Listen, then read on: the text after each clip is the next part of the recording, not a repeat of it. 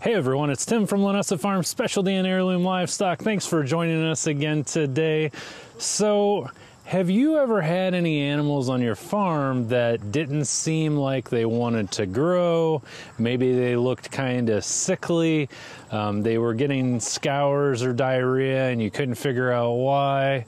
Or you just go out there one day and they're dead. This seems to happen to a lot of folks, and chances are you're dealing with something that's easily preventable that you don't know anything about. Stay tuned to find out more.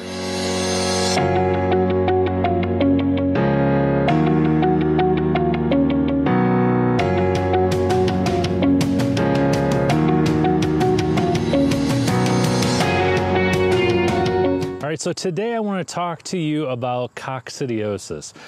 This may be something that you've heard a little bit about, but you really don't know too much about it.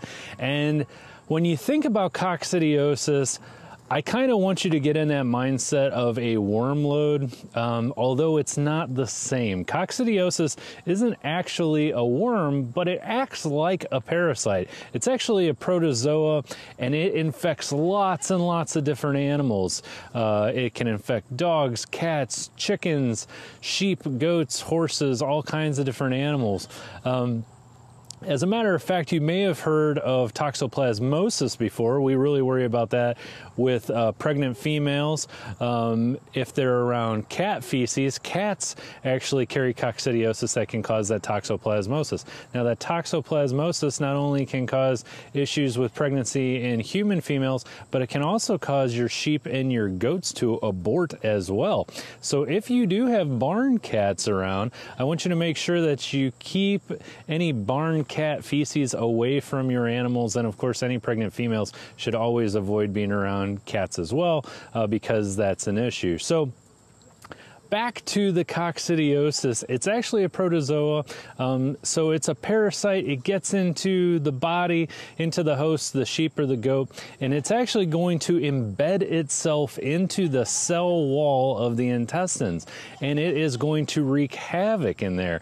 It's actually going to destroy and scar up that intestinal lining, and that has some really negative consequences. Now, those negative consequences are that animal can no longer absorb food and nutrients as they normally would. You know, in us as humans and in most animals, the lining of that intestine is actually where most of the nutrients and the vitamins are transferred between the food that we eat into our bodies, and it's no different in sheep and goats. So when that lining gets damaged, it can't, the animal can't absorb nutrients as well, and that causes all kinds of problems. What you may notice in some of your smaller animals, like sheep and goat kids that have been infected with coccidiosis, what you'll notice is they eat and eat and eat, and they just never seem to grow. They look really, really bad. They have a scruffy, nasty looking coat. They tend to get a bloated big belly on them, and no matter how much they eat, they just seem like their growth is severely stunted. Coccidiosis is really tricky because 80 to 90% of all the adult females and males that you have on your farm are currently infected with coccidiosis. There's no point in testing them to see if they have it, because chances are they do already have it. What we're worried about is them transmitting that coccidiosis to the babies. Once the animals get a little older, they tend to develop a natural resistance to the coccidiosis, and it doesn't really seem to have too much of an effect on them other than the fact that they are a carrier. However, when it comes to the little ones, up to and past weaning, they're the ones that get this. When they get it, once you notice the signs and symptoms could be bloody diarrhea, watery diarrhea, and then basically they just die. It travels like wildfire. The problem is once you notice the symptoms, the damage to that intestinal mucosa and lining is already done, and there's no going back and there's no fixing it. So even if you have an animal, and this is very, very important that you understand this, even if you have an animal that you successfully treat for coccidiosis and they survive, the damage is already done, and the long-term damage to that animal's health as far as feed, protein, vitamin, nutrient absorption, things like that, growth characteristics, growth factors, and overall thriftiness is damaged. And in that case, there isn't a whole lot that you can do. So the name of the game is we want to prevent coccidiosis from setting in the first place. And I want to take a minute to talk to you about that now. All right, so as I said, the adults are generally the ones that carry the coccidiosis. Now listen, coccidiosis is everywhere. It's dropped in stool and feces. They can pick it up from the ground. They can get it simply by licking themselves. They can get it all over. Once it's out and about, it's very, very difficult to contain. It's on pasture, it's on your farm. Chances are you have it. So I just want you to get that out of your mind. If the question is, how do I avoid getting it? I'm sorry, but the chances are that you already have it. So what the name of the game is we want to prevent the little ones from getting a very high load that's going to cause an issue. And the way that we do this is we give medication that helps to slow that process down. Now that medication varies depending on if we're talking about sheep or if we're talking about goats. There's some medications that work for both. There's some medications that only work for one or the other. The primary ones that we use and that we mix into our feed products that we sell on foundationfeed.com. If you haven't checked out our information on Foundation Feed, check it out right here. But the medications that we use are Tack and Decox. And what these do is we start feeding these to our sheep and our does about a month before they're going to start having their babies. And we refer to this as cleaning them up. And what it does is it slows down that coccidiosis that they're expelling in their feces. And then as soon as those babies are born, we're going to continue to feed that to mom. And we're also going to put that into our creep feed as well to help give those babies a fighting chance. Big problems happen when you don't preventatively and proactively treat for coccidiosis. So if you're not doing this, I want you to seriously consider it. Now, I want to do a little side note here and say, be very cautious about the information that you get from individuals online, and you need to do your research to make sure that those individuals actually know what in the world it is that they're talking about. I've seen some really bad advice recently on coccidiosis in animals. Individuals saying, well, there's no medication to prevent coccidiosis. That's not true necessarily. We just talked about it. I've seen people saying there's nothing for sheep and goats. You need to use this off-label horse medication. That's not true. And then I've heard people say don't use Amprolium, which is also known as Corid. Now, Amprolium and Corid is a medication to use if you notice the signs and symptoms of coccidiosis. So we talked about what we can do to prevent it by making sure that we keep it in our feed, but we also need to talk about what we want to do if they actually develop signs and symptoms. As I mentioned, once you're noticing the signs and symptoms, it's probably too late, the damage is done. However, we can potentially save their lives by giving them a medication called Amprolium. What Amprolium does is it impedes the absorption of thymine to the protozoa, and it essentially kills them. Long term, this medication is not good to give to any animal because animals need, the sheep and the goats need the thymine as well. So it's meant to be given in a short period of time, and it does its job, and then you stop. So yes, there are some individuals online that say, oh, well, Amprolium causes neurological damage. Yep, that's true. If you give Amprolium in an improper fashion, if you give too much of it, it can cause brain damage. If you give it the way you're supposed to, it won't.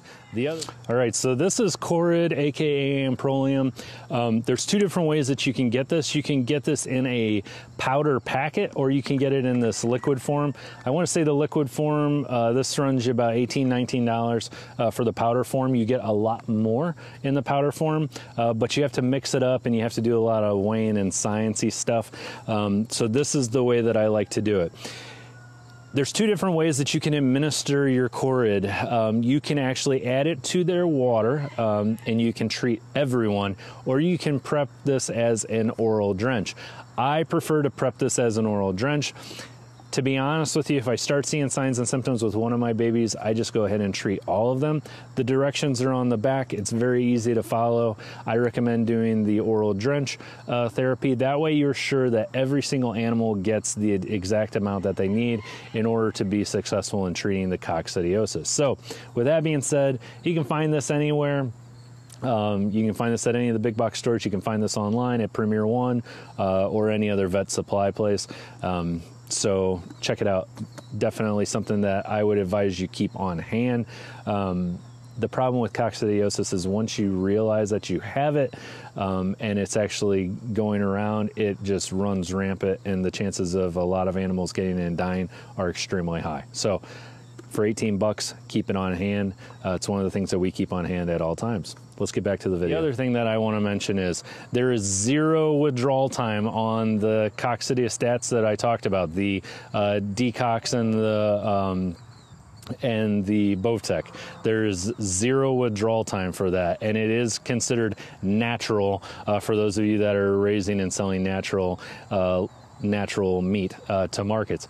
When you start getting into this horse medication that people are trying to peddle to you online, it is a 42-day withdrawal period on that. So please, again, do your due diligence, do your research before you start giving stuff to your animals, or before you start taking people's words for things regarding things that they don't know what they're talking about. So some of you are very anti-medication, and I understand that, and we appreciate that as well. You know, we talk to you about using natural supplements and talking to you about using natural things. This is one of those areas that we gotta, you know, we can't cross that line with you.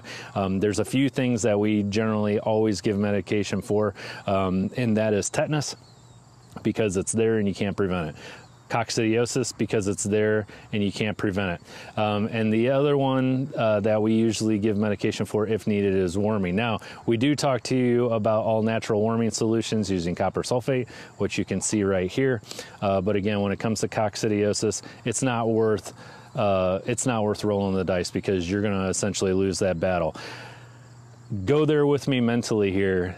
Coccidiosis destroys the lining of their intestines. They are going to get inflammation, they're going to bleed from their intestines, and they're going to be in an excruciating amount of pain. If it's worth it to you to not give them medication to avoid this happening, you know, I don't know what to say. You know, I look at my animals, I treat them as if they were my kid. I wouldn't have my kid walking around out there bleeding from their rectum with inflammation and the internal lining of their intestines sloughing off.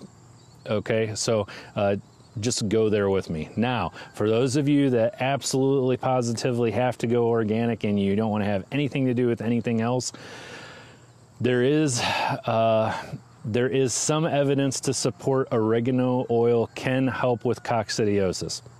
So if you absolutely positively must go that route, do some research, look into the oregano oil.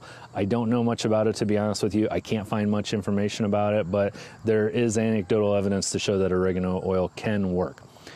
If you need medication, I understand some of you live far away from reputable feed sources. You can't get feed, you can't get these things that you need to mix in with your feed.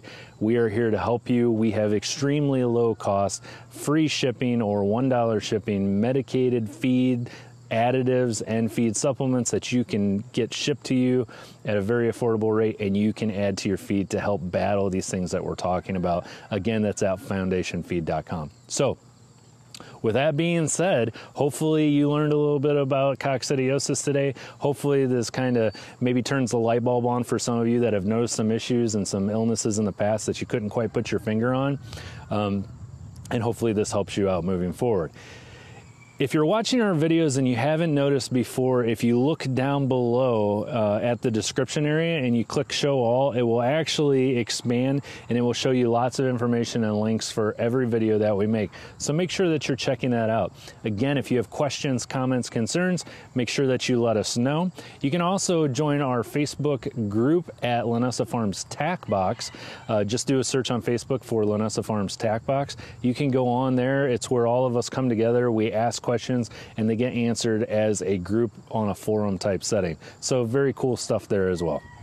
I am Tim from Linessa Farms Specialty and Heirloom Livestock. Thanks for joining us again today, and I look forward to seeing you again next time.